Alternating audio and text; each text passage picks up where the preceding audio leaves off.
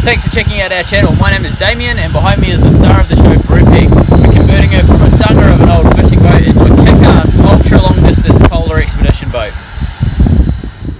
So I spent the last couple of days finishing off the fairing in the bathroom, rounding all the corners, basically just making it as smooth as absolutely possible and getting it really fair.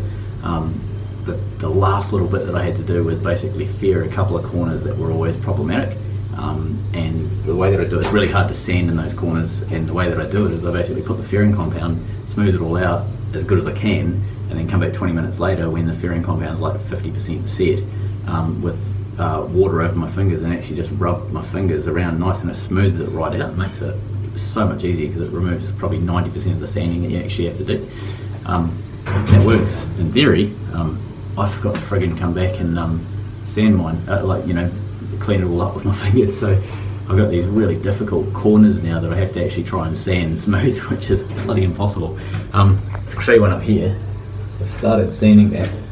You sort of see it's really awkward. Like when it's back here, you can get to it easy. You know, you can just rub your sandpaper along and that's not a big deal. But up in these corners is just a mission. So I've got 3 or 4 like that I need to do. So I'm going to work on that today.